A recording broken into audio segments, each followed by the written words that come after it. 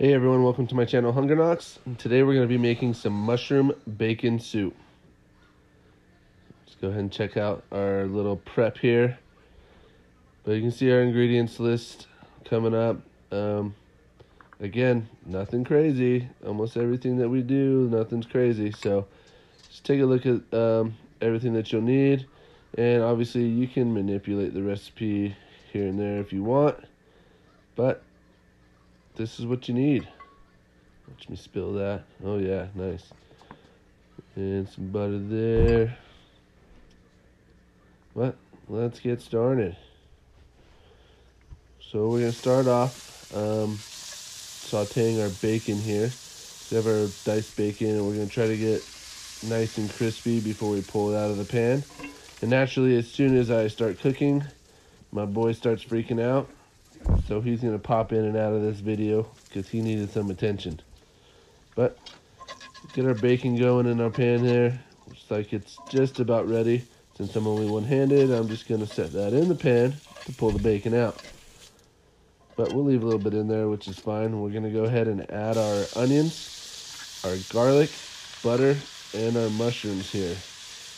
And we're just going to saute those up and get some nice color on there. Take a little bit of time to get it looking good. We save part of our half of our butter from that. We're going to use that butter to saute up the remaining mushrooms a little bit later on. So just notice that I didn't use all that butter right then.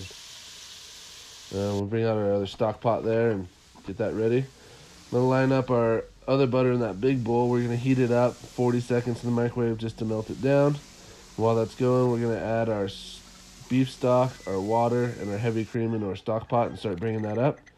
Once our butter's melted, we're going to add it to our flour. This is just like a really easy way to make a fast blonde roux. So once the butter's hot, we'll just add our 1/3 cup flour into that and mix it all up.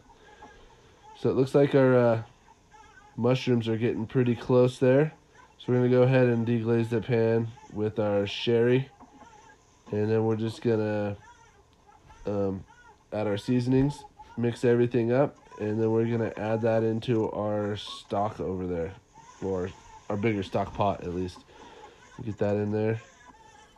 Then we're going to add that remaining butter from earlier, and we're going to add the rest of our mushrooms into this pan and get those cooking.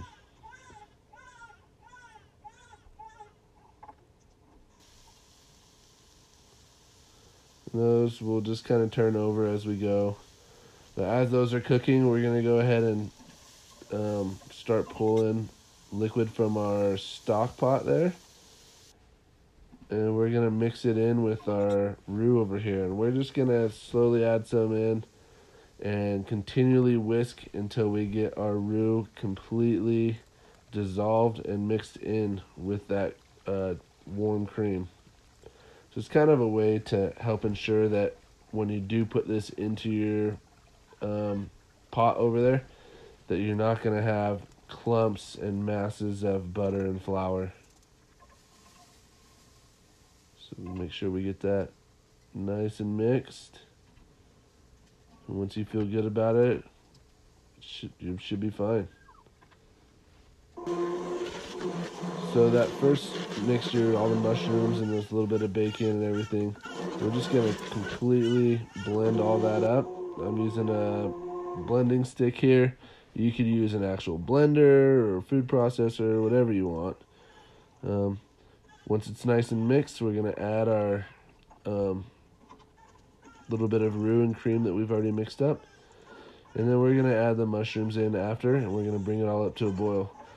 I like big chunks of mushrooms. I think it's kind of like almost like a vegetarian meat substitute, but my wife Corey thought that it would have been better next time if those were chopped up and not so big. So do whatever you want, and you could change the ratios. It could be, I think we use 1.5 pounds of mushrooms.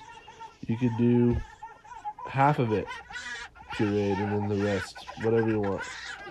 Then we add our little bacon in there, and see the boy who just doesn't care about your life or anything. We'll just shake him around a little. But We'll just bring that whole pot up to temp now, and then we'll do our final seasoning on it. Here he is. He just needed so much attention. Just not having it today. No breaks. Clean off a little grease there. And we're back, and we'll bring this back up to temp. Do that final seasoning I was talking about. And that's it. That's your bacon mushroom cream soup. Mushroom bacon cream soup, whatever you want to call it.